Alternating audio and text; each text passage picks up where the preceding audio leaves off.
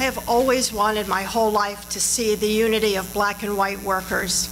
But this thing is more like a Klan rally. Okay, excuse me. My name is Karen And Pomerantz. I'm a resident of College Park. And can we have your question, please? Yes. Okay, thank you. But I have a statement first. No. May we have your question, please?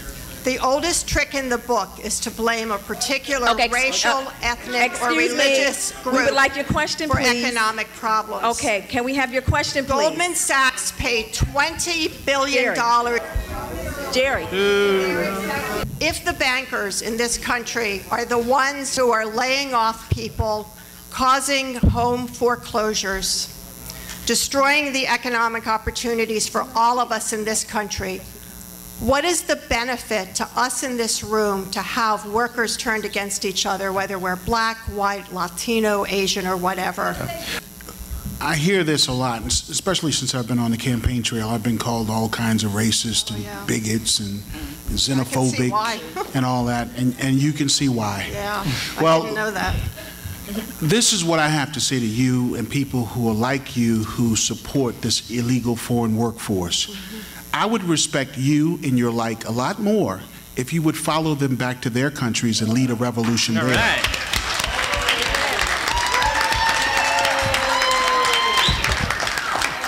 I don't think anybody's suggesting that immigrants or illegal immigrants have caused the economic collapse that we've seen in the last couple of years. There's no question that there are huge culprits around. One of the mistakes that's made, though, is that when the statement's made that immigration is not the sole cause or even the major cause of a problem, it shouldn't be dealt with. And I think that's what we find over and over again, is that our high immigration, especially illegal immigration, exacerbates various problems. And the question is, why should we allow an illegal activity to exacerbate those various problems?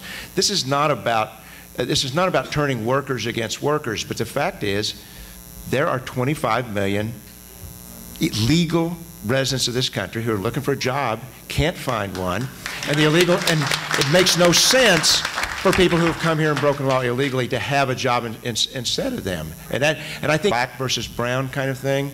The fact is that Hispanic Americans are almost as bad off in the unemployment statistics as black Americans. Anything that's done on immigration that's good for black Americans is going to be good for Hispanic Americans as well. And a poll just came out from Zogby this week that shows that likely Hispanic voters, 52% of them say immigration is too high, only 7% say it's too low.